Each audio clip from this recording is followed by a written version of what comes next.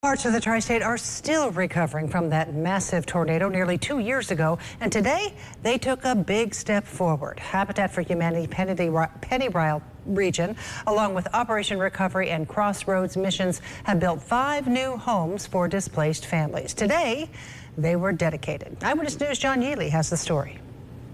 Kentucky Governor Andy Beshear was in Dawson Springs today to dedicate 5 new homes 18 months after a deadly tornado ripped through the area. To see 5 new homes, and this is on top of all the other ones we've dedicated, to meet the families that are moving in.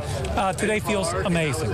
On a scorching hot summer day and with much fanfare, the new homes were the latest in a continuing commitment to rebuild devastated areas and help those displaced return to a sense of normalcy. Now, to be a year and a half after that trauma and be making good memories, and to just see these kids that get to walk in these homes for the first time with a great new memory that hopefully replaces part of the trauma that they've been through.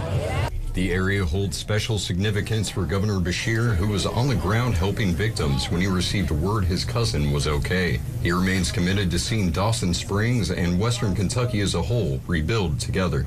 Being here the day after the tornado, standing in a town that I know and that I love, and that was a safe place for me, and not recognizing where I was, it's one of the hardest things I've ever been through. An incredible amount of work went into the construction, the volunteers coming from as far away as Pennsylvania for the sole purpose of giving a helping hand to those who have already endured so much.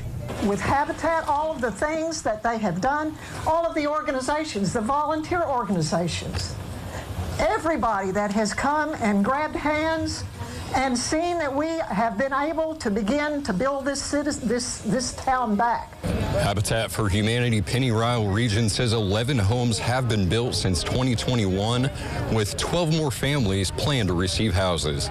The organization is still taking applications. Reporting in Dawson Springs, John Yealy, Eyewitness News.